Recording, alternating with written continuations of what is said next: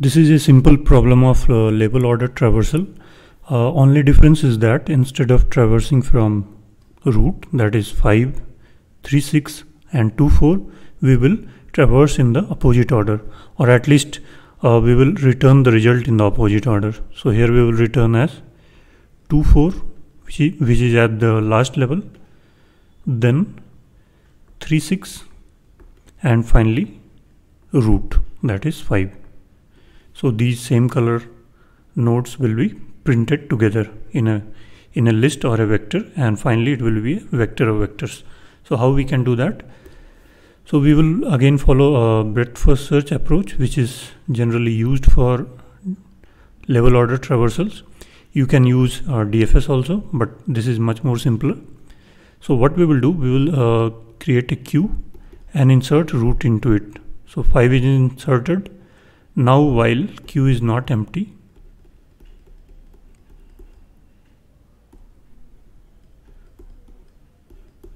we will pop it, that is n. So we popped it, queue.pop, and what we will do, we will see what is the size of queue before popping. Let's add the size, queue.size. So we know that these elements are at a given level. So initially we have just 1. So we know that at the first level there will be just 1 node. So we will run a loop for I equal to 0 to size minus 1. We will insert everything into a vector. So let's call it nodes. This is not the global or result vector. Result is somewhere here, and it's a vector of vectors. This is local vector for one level, or you can call it level nodes. So we will do nodes dot pushback or insert whatever is the function available, this popped node or its value rather. This is a tree node type, and inside tree node we have a value of type int and 2 more tree nodes which will denote left and right. So we insert its value into this vector. So it will insert all the nodes at a given level, and finally after this we will insert it into result. Again pushback or append or insert whatever is available, or add.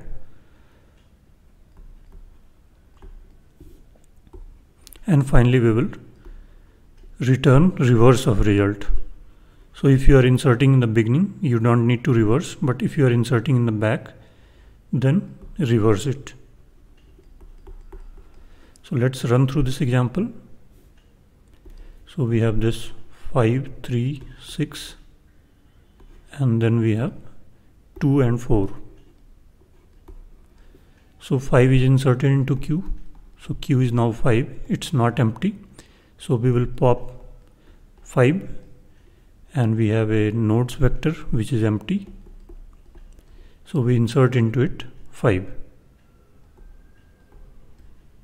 And here the size is 1. So we will do it one time. Before popping, we need to see the size and then pop that many times. And for every popped, insert its left and right into the queue. So queue becomes 5 is popped, so 3 and 6 is inserted. Now again we will see if it's not empty. This one level is complete. Now size is 2. So we will pop 2 times, repeat 2 times,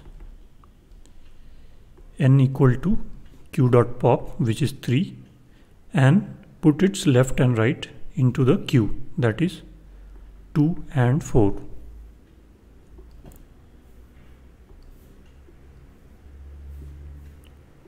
And this 3 is popped. So we have done it one time. Next again pop one more element, that is 6. So this is popped, and its left and right are null, so we will not insert it. Now this second level is done, and in this nodes we have inserted these values whichever we have popped 3, 6. So here in the global result it was empty initially, then it become this value 5, then we insert this value 3, 6, and now this level is complete. Before starting this level size was 2, so we pop it 2 times, and whatever element was popped, insert it into this. Now we start the next level. Now again queue is not empty, then what is the size? Size is again 2, so we will pop it 2 times, and here again we have a new nodes list. So first popped element will be 2. Its left and right are null, so nothing will be pushed. 2 comes here. Then next we pop 4. So n is 4, again no left and right, so we will not add anything. And we insert this into the list, result list. So result is now 5, 3, 6, and then we insert this new level 2, 4. And now the queue becomes empty. Everything that was inserted has been popped. So we return this list in the reverse order. If you are already inserting in the beginning, then it would have been 5, and before that we insert 3, 6, and then before that 2, 4. So if we reverse it, we get 2, 4, 3, 6, and 5. This should be the answer. So let's write the code for this, and we will do it in C++, Java and Python, all three. So one example is given here. 15.7 is the last level, so it comes first, then 9.20, and finally the root, that is 3.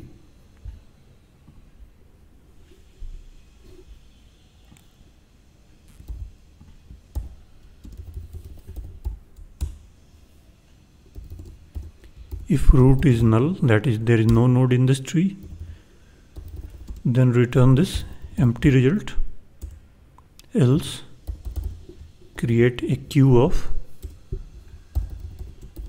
tree node pointer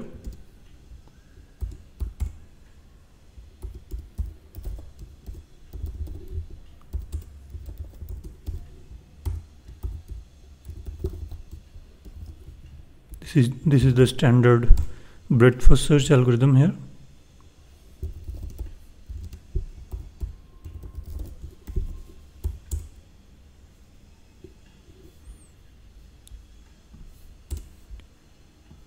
So we will do it n times. So first calculate the size.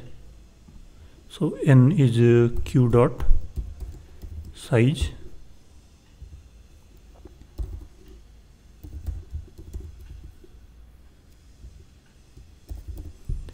So this is the levels node, nodes at a given level, and we now know its size, it's n. So better create a vector of that size beforehand.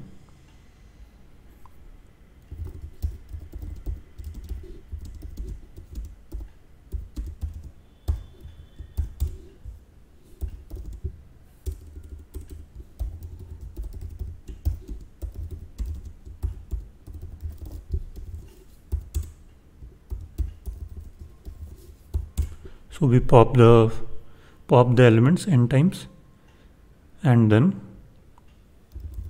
nodes I equal to node val.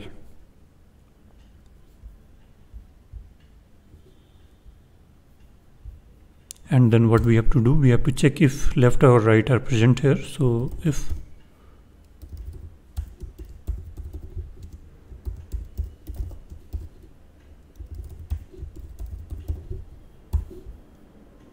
left is there, push the left into the queue. If right is there, push the right into the queue. And finally here in the result we push back this nodes vector, and finally we will reverse this result Since here we are traversing from beginning, we have inserting in the end. So this will be top to down. Here we have to return bottom to up in decreasing order of levels.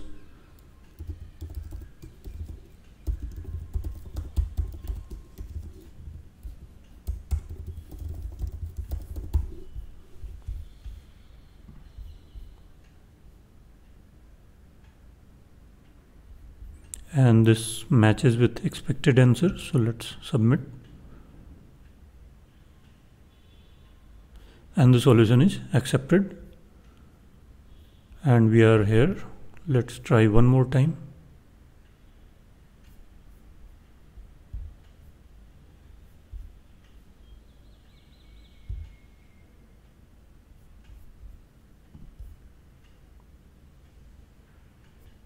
Now let's try this in Java.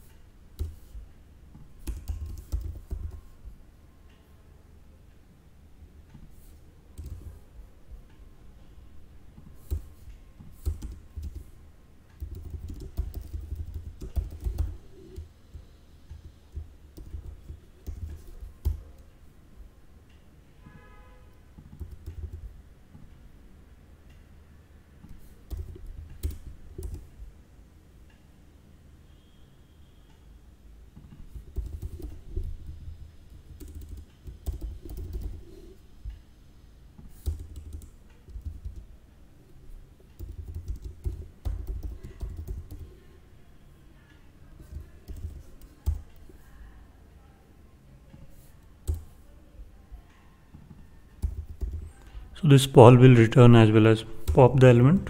We don't need to add pop here. And notes.val, so we need to add to it.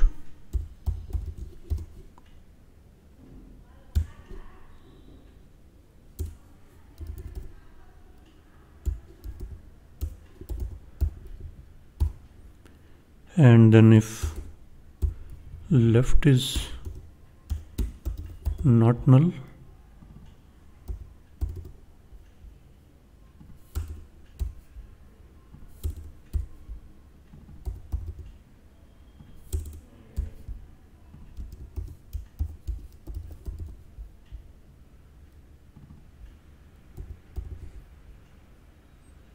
so we will insert in the beginning so that we don't need to reverse it.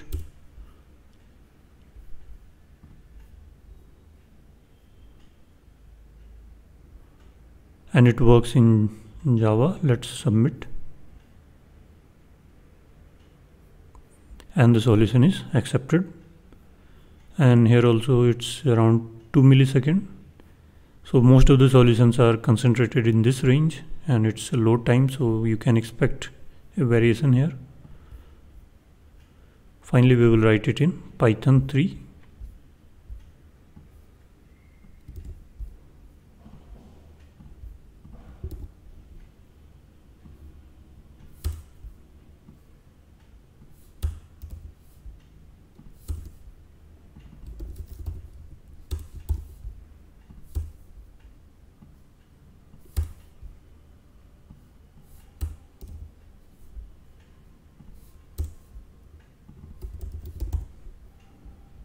So here the code will be much cleaner, much less code.